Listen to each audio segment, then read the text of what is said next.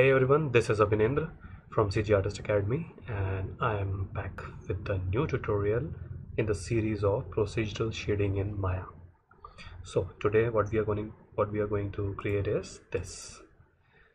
I have created this effect with the procedural shaders. So this is a cool effect. It's an abstract kind of effect which we're gonna create today with completely in Maya itself. So let's get started. Cool. So here is my basic scene. Okay, I have a backdrop, I have a podium, I have a head on which I'm gonna apply that shader, the procedural shader which we're gonna create today. And I have a camera, as I always create camera with the locator, okay, which is parented, locator is parented to the camera. And sorry, and there is an HDRI, and there is a right light, the basic lighting setup, studio kind of setup I have created. Okay, so in this tutorial we will be using Redshift renderer. Okay, so let's start this. I have already applied a basic shaders to everything. Okay, first of all, backdrop, which is this. Let me do some color around, double click on this color, so we'll get this wheel, and yeah, somehow like this, and 1.2. okay, next thing is podium. For this we'll be creating a ramp shader. Tab to apply shader in your hypershade. So let's type ramp texture, yes, and Control S to save. And here it would be around this bluish tint, sorry, yeah, and here in this hand would be around red. Okay, so drag and drop to the color, and it's already applied, so it's kind of looking cool already. Okay, but I need the blue on the top side and the red on the bottom, so I will be switching it. Yeah, something like this. Interpolation should be smooth, and in between I need a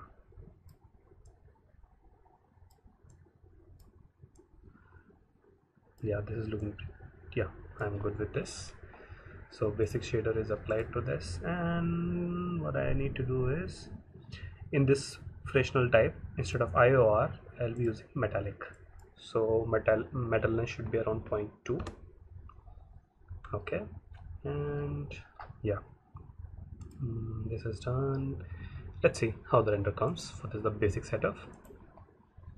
Render, so it's rendered. Okay, yeah, it's kind of cool, it's already looking cool. Okay, so next let's create the character shader. So jump into the first tab. Here is my character shader. Don't forget to save your file by pressing Ctrl S. Okay, okay, again we need is ramp texture. Okay, let's do create one, two, yeah, something like this.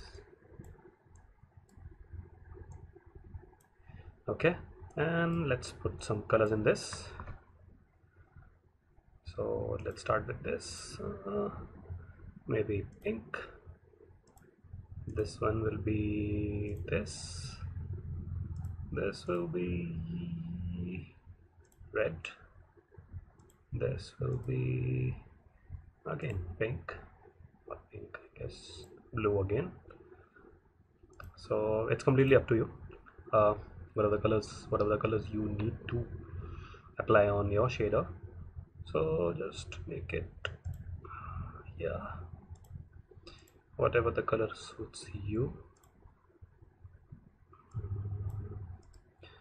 Again like blue, and again pink, I guess. Yeah, cool. And interpolation, let's change interpolation later. Okay, so it's my ramp shader is completed.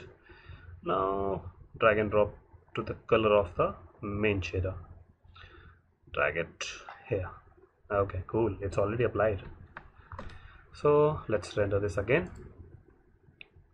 Click here to save the snapshot and hit render again. Let's see what comes this time. Oh, so it's already looking cool. Yep.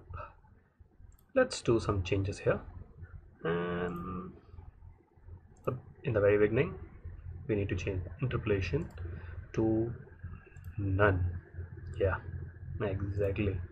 Let's see how it comes. Hit the render. So it's rendered and it's looking pretty awesome. I guess we are almost there. So let's do the final changes and we'll be there. The exact effect which I have showed you. So let's save this and go to your ramp, and there is an option over here. It's called noise. Yes. This is looking pretty awesome. Yeah. Okay. So let's put it around to 0.4, I guess. 0.4. Yes. And noise frequency would be around 0.250 for now. Okay. So let's see the render again. Render. So we are almost there. Yes, let's change few more settings and we'll be towards the final result. So go to your placement, place 2D textures, this one, and in the rotate UV. Okay, maybe around 75 or whatever the frame you feel like looking good for your thing. I'll be satisfied with here. Okay, so yeah, I'll be satisfied here, and in my ramp around 150 maybe. Yeah, 150, because I'm gonna animate this, so I need a smaller value to this. Okay. Okay, let's render again and we'll do the animation next. Okay, so render. So yes, we are there. We are there to the point when we need to start the animation of the texture. Okay, so let's do one thing. Go to your first frame and in the noise, select right click, set a key. Again in the noise frequency, click and go to the last frame, maybe around 2 here, set keyframe and 0.190. yeah, which whatever suits you better, guys, and let's see how it's coming.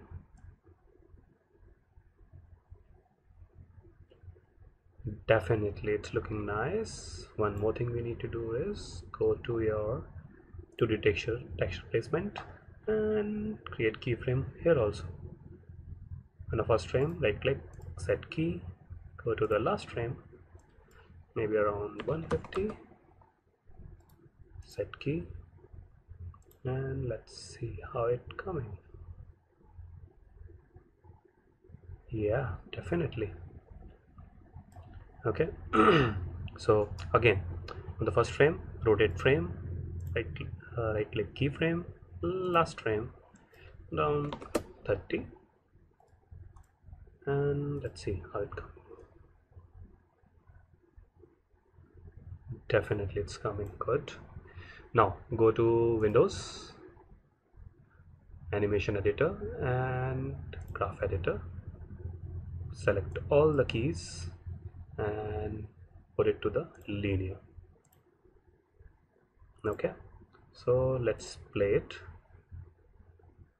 Definitely it's looking the way in my video, so it's almost done here. So it's finished already. You can see that animation is almost done over here, and it's coming out like this only. Okay, so now for the final render, what you need is, you need render settings. What I did is created in Redshift. So output, I used around minimum sample 32 and maximum 200. It's completely depend on you, your system, guys. Okay, and here in GI I used brute force. Okay, so this is it. Almost we are there. Okay, one more thing, in the podium I did something else also. Okay, let's do that.